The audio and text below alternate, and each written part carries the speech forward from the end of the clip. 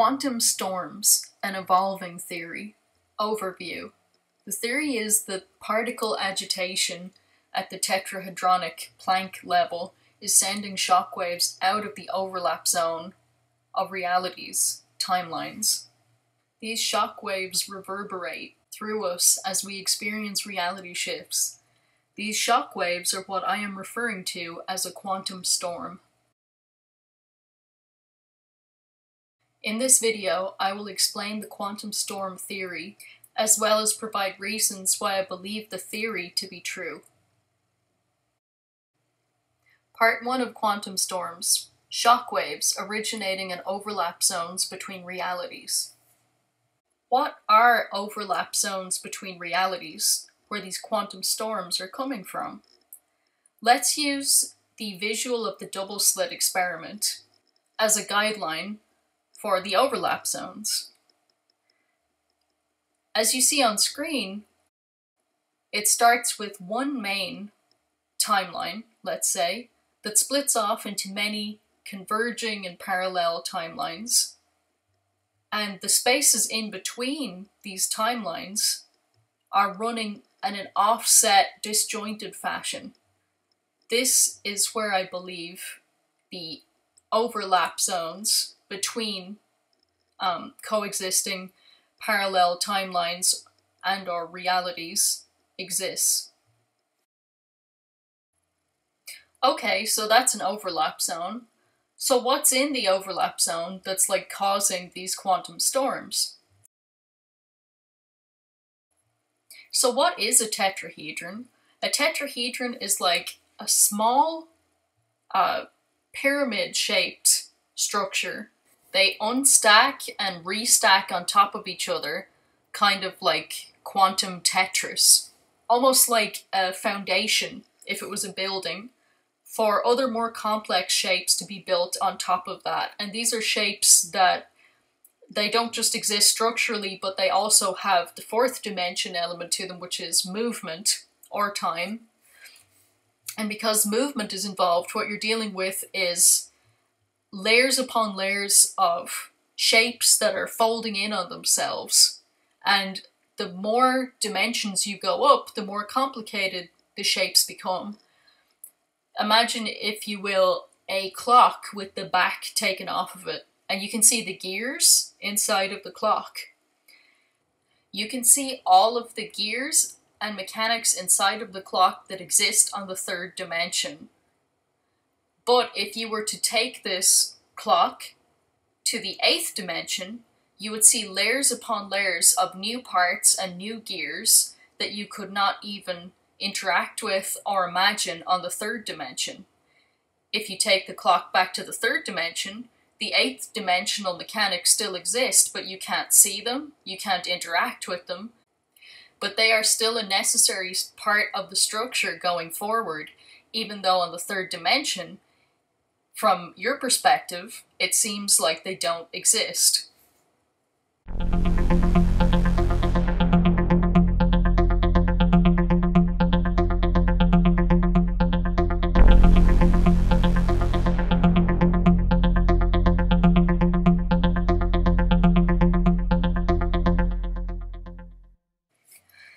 So then, when it comes to the quantum storms, what you're talking about here is tetrahedrons that are tightly compacted together in these underlying structures of reality, pulling apart because reality is not in sync when you have different timelines beside each other running disjointedly, that these tetrahedrons, these little pyramids, are breaking apart from each other, from the structures that they're in, and coming back into formation again as these different shifting realities are trying to stay solid and are trying to stay in our bandwidth of existence, if you will.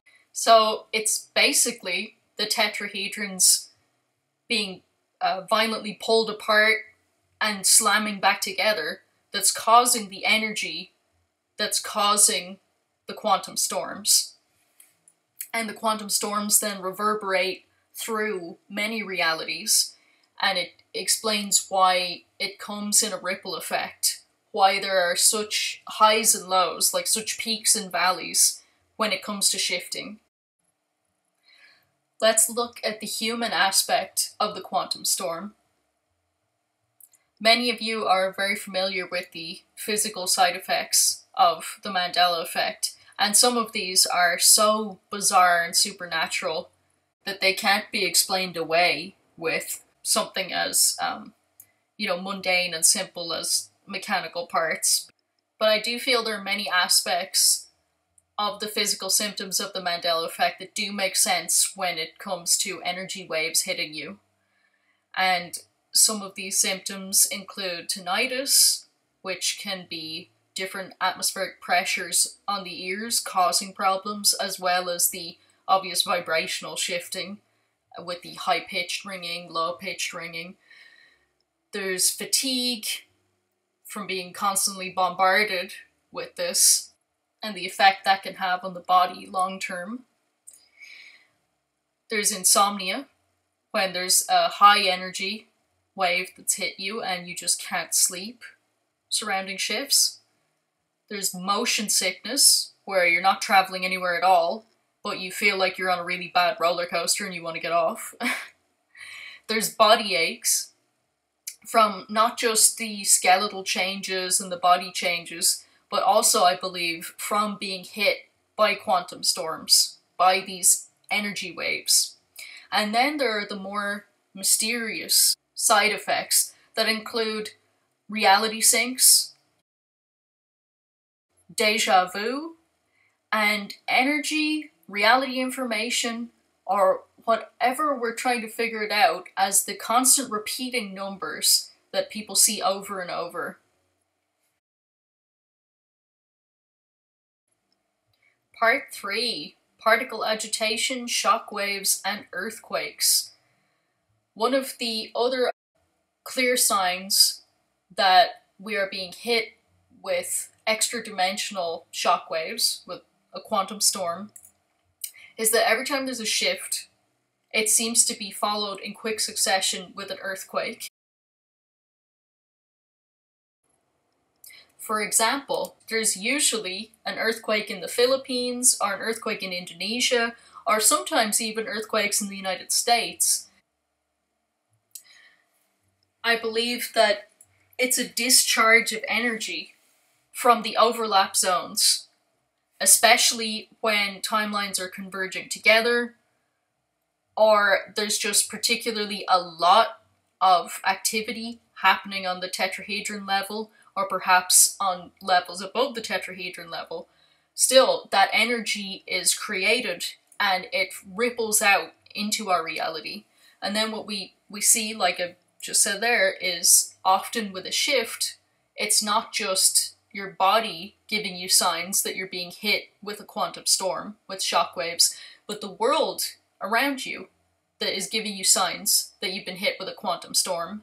Because not only is there a shift where you see things out of their time and out of their place, such as artifacts that have no business being there, new buildings, new countries, new coastlines, any kind of thing can show up in a quantum storm because you're dealing with the unstable barriers between timelines, and things that have gotten lost between timelines often will re-emerge as an outward ripple effect of a quantum storm.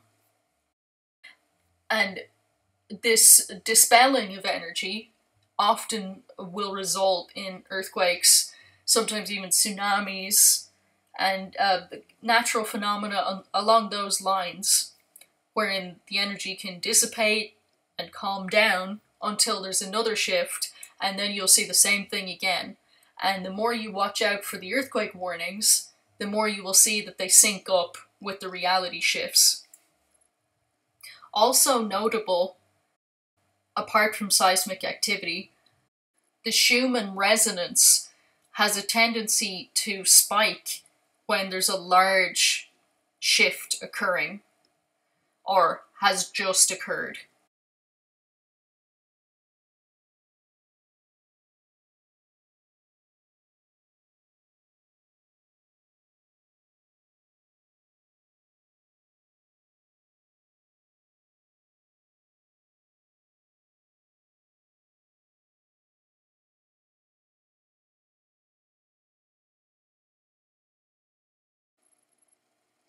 Anyways, thank you so much for joining me for this production, this showcasing of this emerging theory of quantum storms.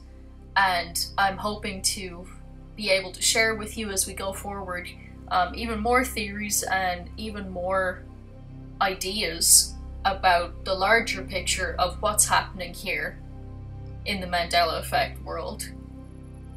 Thank you and good night.